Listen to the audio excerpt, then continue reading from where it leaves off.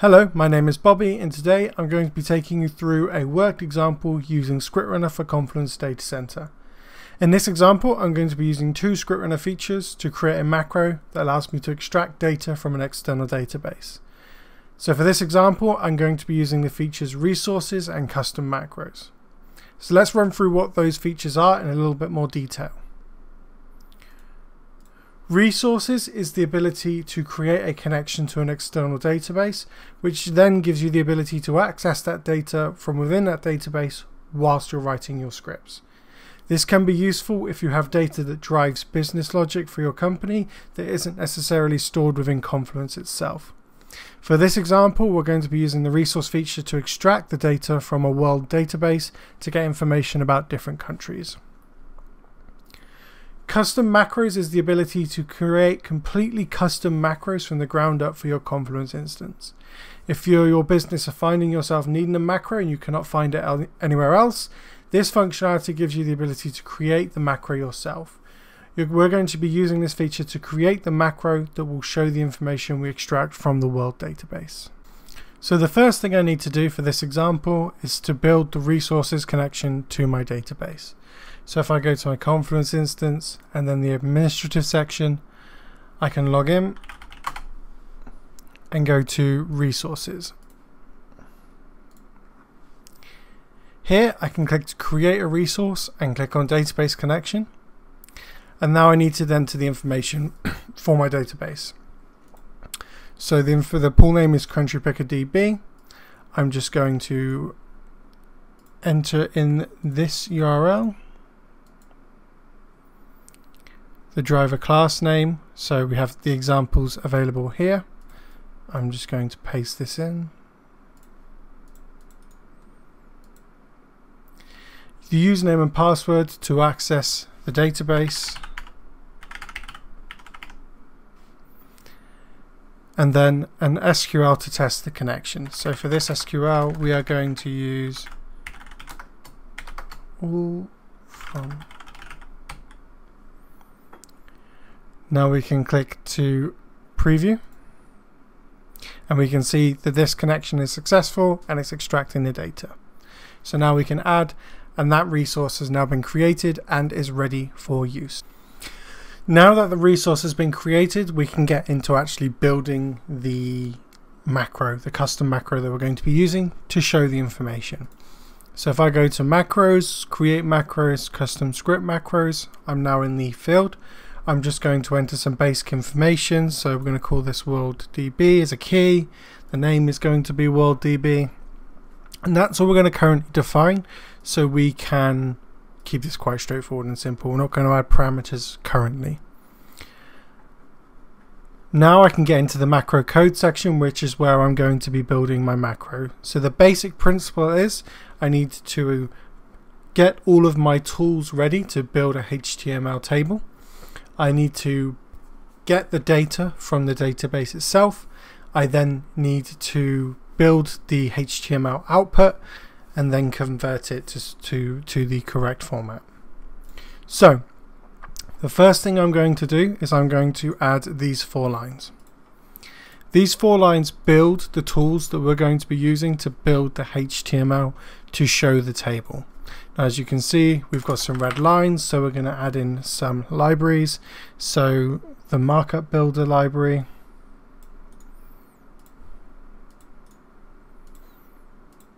and then we're going to see component locator and X HTML content. So we're going to add those. And those are the libraries that we need. Next, we have to get ready to extract the information. So I'm going to add in the line of code now, and I'm going to run through exactly what it's doing. So this is extracting the information from the database. So first things first, we need to define the database util, which is a ScriptRunner library. So we're just going to copy and add that in here. And we also have a num to show here. I'll explain what that does, but just for now, we're going to define it as 10.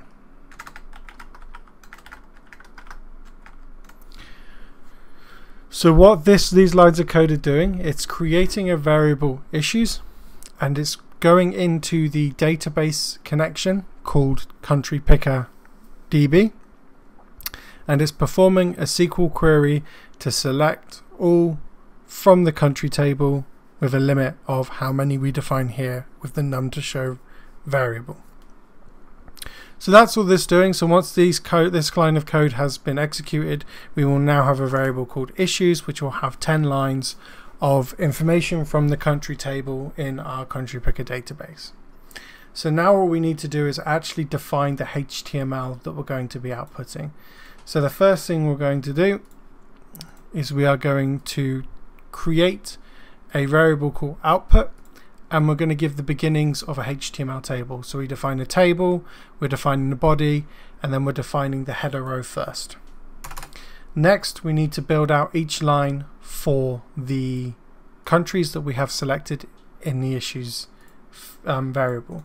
So I'm going to paste the lines in here and again go through what they are. So this is a simple for loop. For every issue in the issues variable, we are going to loop through. Each iteration, the current issue that we are on is stored in the ISS variable, and then what we do is we take the existing output, so the existing HTML we have currently, and we append or add on to this code here. All this code is the information from the issue that we've extracted from the database. So .code, .name, .continent, .population.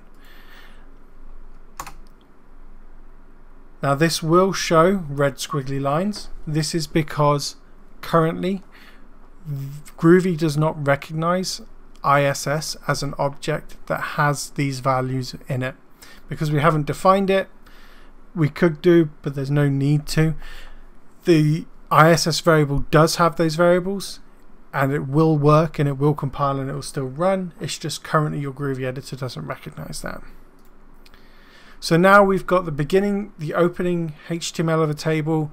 We've got the content of the table. It's been iterated through and it's built out this HTML table that we have. The next thing to do is to close it off. So we are going to say output equals output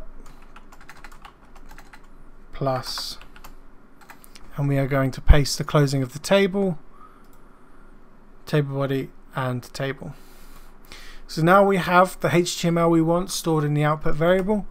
All we need to do is add in this line here,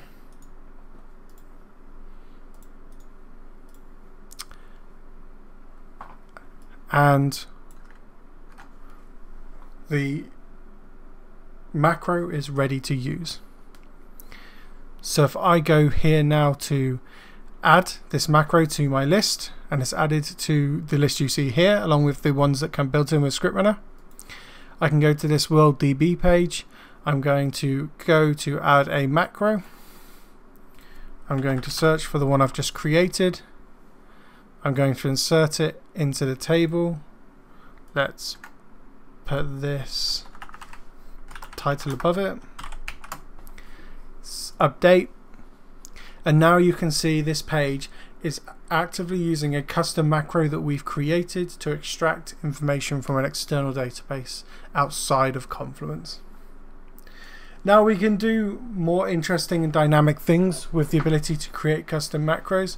So as you may have previously remembered with the world database, what we did previously was we just defined the number to show as a hard-coded 10. We can actually make this a parameter. So if I go to add a parameter and I say I want this to be a int, we're going to call this variable num to show. This is the variable that's going to be stored in the code. The label, so the title, so we're just going to say number of countries. The description, number of countries to show, and we're going to default this to 10 regardless. We won't make it a mandatory parameter, there's no need to do that. Now to bring this into the code itself, what we need to do is we need to access the parameters variable. So if I replace this line here With this, we access the parameters variable .numbers to show, which is where this will be stored because we've named it num to show up here. So all I now need to do is update this correctly. If we go back to this page, it will still be showing 10 because that is the default number. However, if I go into the macro itself, I can change the number of countries to 50, for example. Save that, update, and now we have a lot more information show. We could also expand on this in different ways. For example, we could add more parameters to adjust the SQL query that we make to make a more specific query. Or we could add parameters to change the columns shown in the table, so change the information shown in the table. All we'd have to do is add the parameter up here, bring it into the code the same way we've done with numbers to show, and then insert those variables where and if we need them. This example is a foundation for you to build upon and create your own custom macros in conjunction with other ScriptRunner features. So in this example we've used resources, and the idea is to build macros that could benefit your users. This could be, this specific example could be adapted to maybe create a macro that shows information about a group of employees and their contact information that may be stored in a HR database rather than your Confluence instance. An example in how this could be expanded upon. A different example on this, how this could be expanded upon, is you could choose not to use resources at all. You could just use the custom macro feature, and instead of accessing a database, you could write code to access REST APIs and extract information from external tools outside of Confluence to show in macros as well. It's a really powerful tool which is essentially a blank slate, so you can really do what you would like with it. But this is a solid example for you to be able to build some more use cases from. For more information about either of these features, if you have any questions, please use the documentation, resources and custom macros. And if you have any questions that aren't answered in the documentation, please do not hesitate to get in touch. Thank you very much and have a great day.